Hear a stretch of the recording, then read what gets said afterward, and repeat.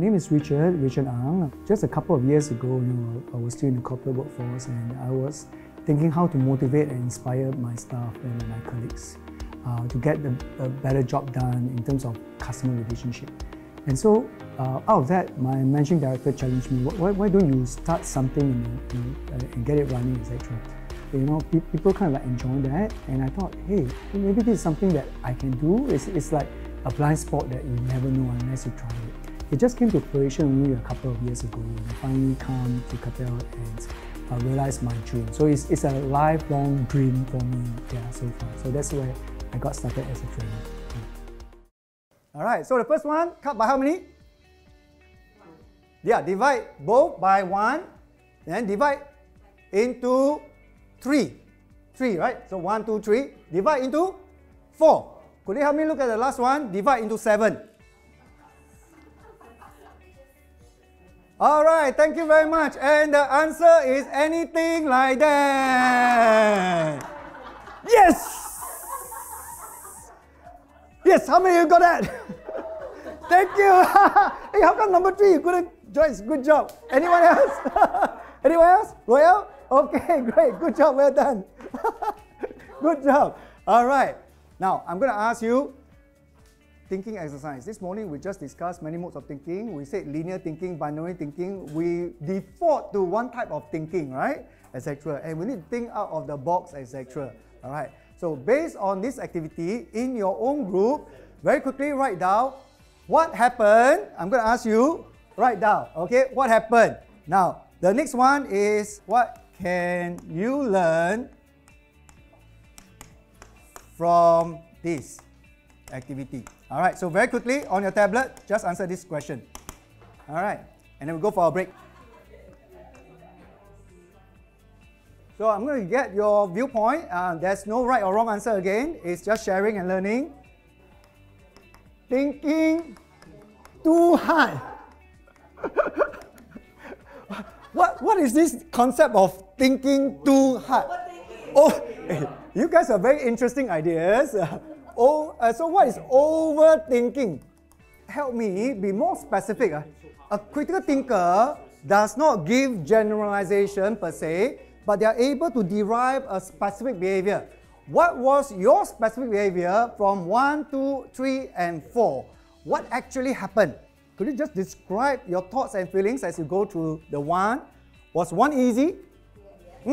So let me just help us process this question. Quadrant 1 was easy. Why was it easy? Because you just have to make 2 boxes. You just have to make 2 boxes, and you have learned that in school. Nothing difficult. You are using what kind of knowledge? Not experimental, right? What was your...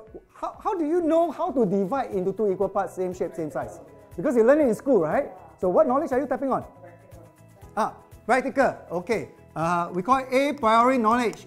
Something that you probably never heard of. A priori. In other words, knowledge that before, or you can call it episodic memory or memory knowledge, etc. Right? So these are things that you have done. You have done it thousands of times. So this was easy peasy. Did it take a long time? No, it was too easy. Time was very fast. Now we move on to question 2. Okay, what was question 2 in terms of tasks? Was it easy?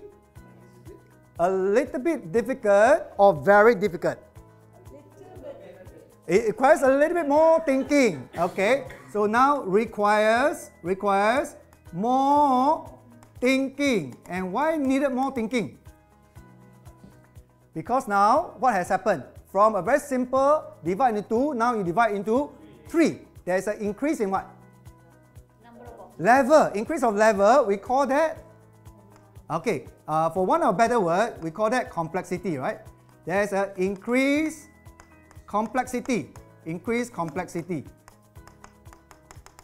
And you know it, your brain tells you this is slightly different, there's an increase in complexity. So your brain up the ante, use extra power now, and boom! It takes a little bit more time, so maybe about another 10 seconds more, but you still solve it.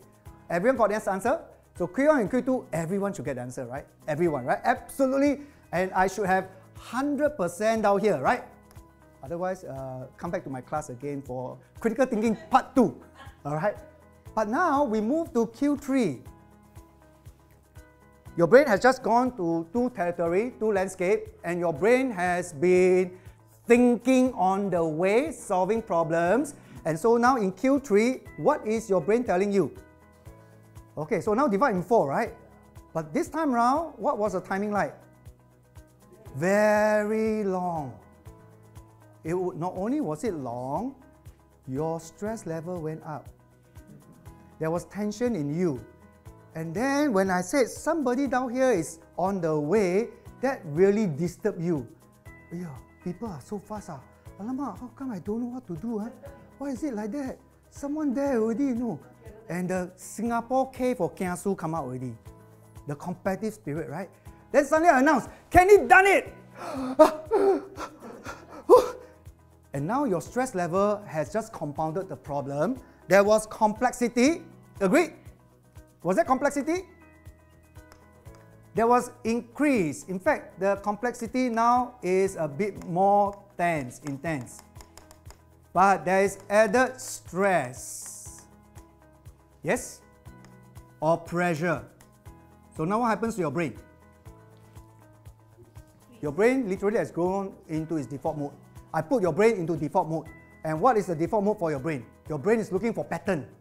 How to solve it with the same pattern they have been using for 1, 2, and 3. You all get that?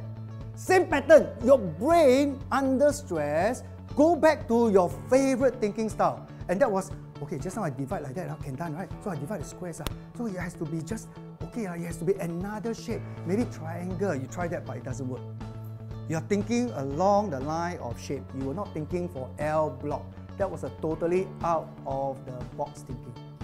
Okay, so now come to question 4. So this one take a lot of time already. Quadrant 4 now, okay? Quadrant 4 is my favorite. Let's look at quadrant 4. So now your brain has been primed. We use the word your brain has been primed. This is a word that advertisers, marketing, etc. know very well. We call that priming effect. Priming effect is I prepare you, and sometimes in interview, in questions, I lead you to respond in a certain way by directing certain questions at you. Our brain has been primed by default to go into that mode. Priming is the way that your brain goes into default. So your brain has been primed. Q1, Q2, complexity increases. And therefore, Q4 must be the most difficult of them all. Yes? It's the most difficult. And so, this is what happens in the workplace. In the workplace, you are primed. You come to work, same old, you go into your routine, you open your laptop, you answer your email. Every day, your chances of doing the same old is always the same. Then one day, something changed. The box that is here has been removed.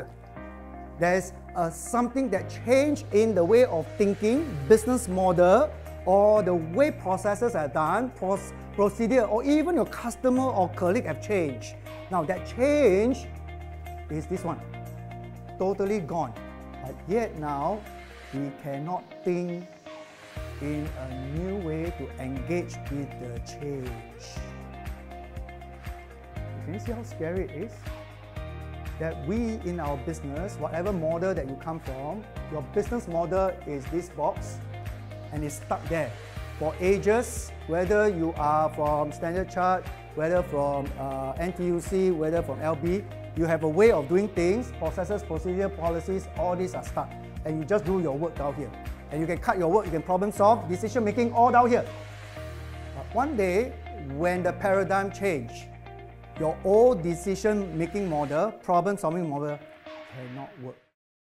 I wanted my participants to at least take away something from the program. And I believe that if I can make it touching not just the head, but also the hearts. And usually it's the hearts, and people remember a little bit better when it touched their lives. They touch something within their psyche. And so I do my best to connect with my participants so that at least they can walk away, they have take away something, they have learned something that they can apply at work. I believe that we can all grow, right? We can always develop and become a better person. And so that's, I think, is the main driver for me.